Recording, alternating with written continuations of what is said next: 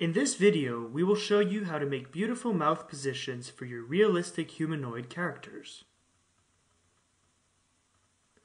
Although this video was made using 3ds Max and Morphomatic, the following techniques can be applied in any 3D animation software.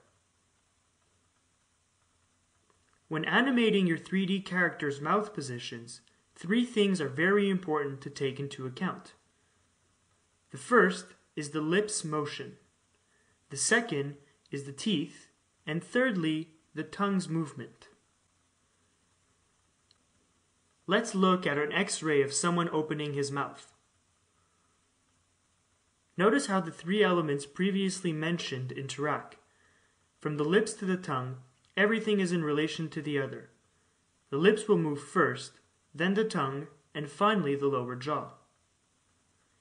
In humanoid realistic animation, the upper teeth will never move as they are connected to the skull, but in cartoon animation, it is very likely that you will see the upper teeth moving. In this next example, you can see the lips motion, the tongue doing most of the work, and the lower jaw barely moving at all. Here, we have a scene with various mouth positions created for this character. It is often suggested when animating a character to split the mouth position between vowels and consonants. We will start with vowels. The easiest mouth position to set up is the A shape, which is basically just the mouth opening as we can see here. Looking at the wireframe, you can see the lower teeth rotate on the pivot point of the jaw, and the tongue follows the movement of the teeth. The E shape, on the other hand, typically has very little movement of the lower jaw and tongue, but the lips have a very important role to play. The zygomaticus muscles are what you would want to see move. They are the muscles responsible for smiling. An O shape is simply a puckering of the lips combined with the jaw opening, as you can see here. You could also exaggerate the mouth opening for a different effect, but that really depends on the style of your animation.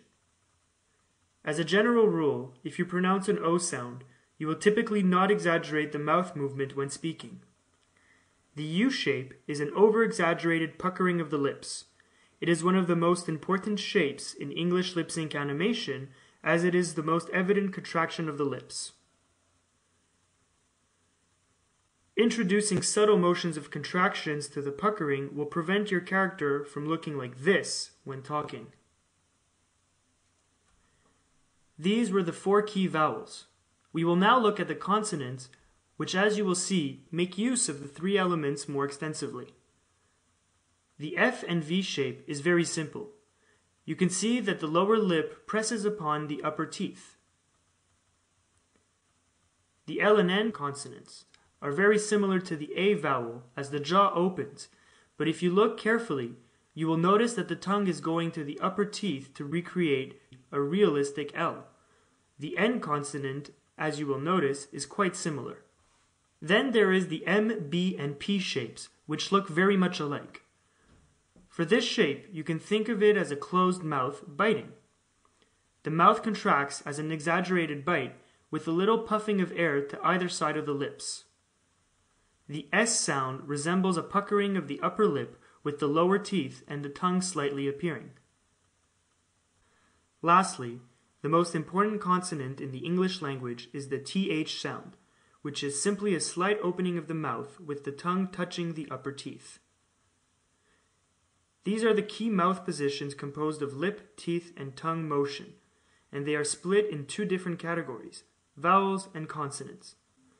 Defining mouth positions with these techniques can be used in any software and rig, be it morph targets, blend shapes, or a bone-based rig solution. Most techniques will be very similar and rely on separating the lips, teeth, and tongue, then use these elements and create the best mouth positions they can. I hope you have enjoyed this video on realistic mouth shapes and how to achieve them. If you would like to know more about Di-O-Matic and our various solutions to help you in your CG character animations, visit our website at www.diomatic.com.